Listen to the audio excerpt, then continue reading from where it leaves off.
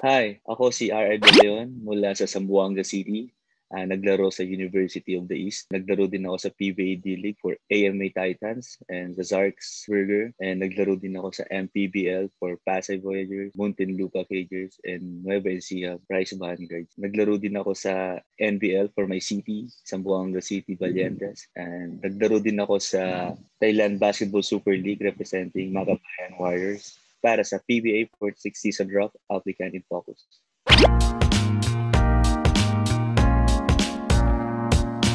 Hindi siya yung first sports ko eh.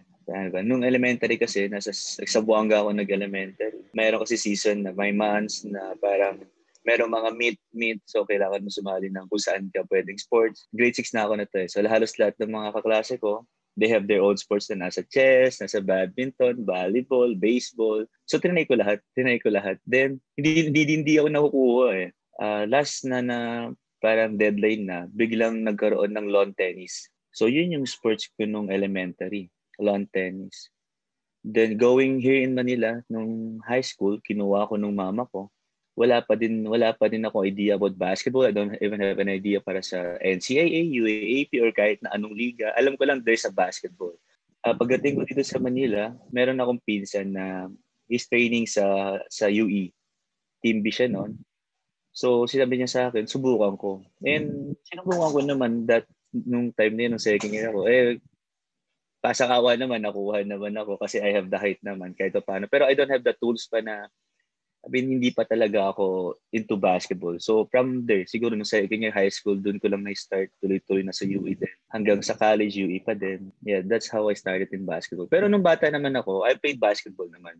I don't know how to use the right word, pero parang alam ko lang yung basketball nung mga time na yon. Pero nung dumating ako sa UE, natuto ako mag-basketball.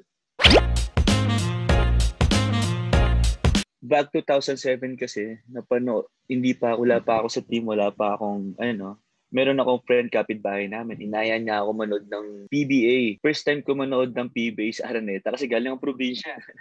Excited ako.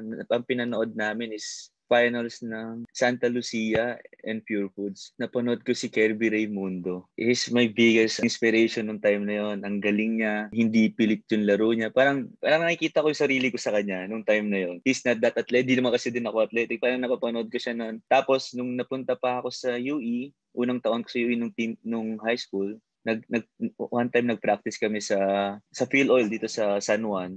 Sakto may practice din sila for the Philippine team. Si Coach Yeng pa yung coach nun for the Philippine team. Kampi niya sila sa Asi Taulaba, sila James Shaw. And there's one thing na sinabi niya sa akin nung nagpa-picture ako sa kanya. I was really young, payat. Yung sabi niya lang sa akin is, Kirby Raimundo to ah. Yun yung sabi niya sa akin. Tapos parang hindi na nawala sa utak ko yun. Parang lagi na lang yun. Inspired ako sa ganun. Na sinabi niya sa akin na ako yung young version niya nung time na yun. So yun lang yung nag-start sa akin na parang, yeah, I can do things pala. Kasi kung nakikita niya ako sa sarili niya before, I can be like him then.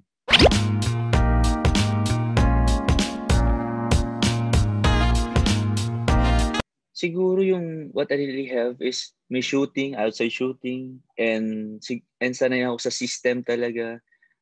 Galing ako sa Pumaren system, the whole college ko. So, para sa akin kasi, it's really an advantage na nanggaling ako sa magandang sistema. Na like nakilala talaga yung mga coaches ko.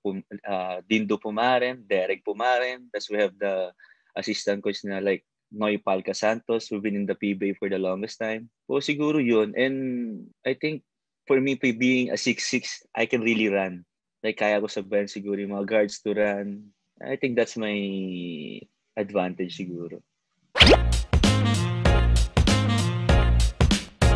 Siyempre gusto ko yung maging one of the, pag sinabi mo R.R. De Leon, yung alam nila kung sino, alam nila na nandun ako, naging part ako ng PBA talaga. Kasi, let's face it, PBA, most of the players come and go. Pag renew, ganon. Ang gusto ko lang siguro, tumagal talaga ako sa PBA. Then, I'll have my own trademarks na parang, like Kirby Raimundo. Pag sinabi mo Kirby Raimundo, you know him.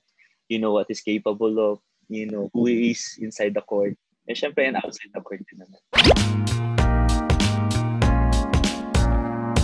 Alam mo, hindi ito yung first time na to join the draft. I joined 2018.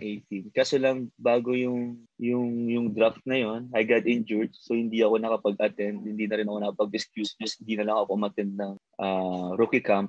Pero for me kasi this year, parang I think I'm really ready na for it na sakto bago dumating yung time na ngayon na yung PBA 46 PBA draft. Nagkaroon kami ng bubble sa 3x3. Parang nagkaroon din ako ng confident na parang kaya ko pa pala talaga maglaro despite na mahaba yung pahinga because of the quarantine. Ang malaking tulong sa akin yung 3x3 kasi parang doon din ako nag-boost na parang nakita ko sarili ko na I can still really play pa talaga. And I have this confidence naman na kaya ko makipagsabayan. Burger. Running. Pull up. Low cap. Pop. The bread. Movies. Coffee. Championship. Mahal ko. Muli po, ito si R. De Leon para sa PBA 46 Season Draft Applicants in Focus. Bye guys.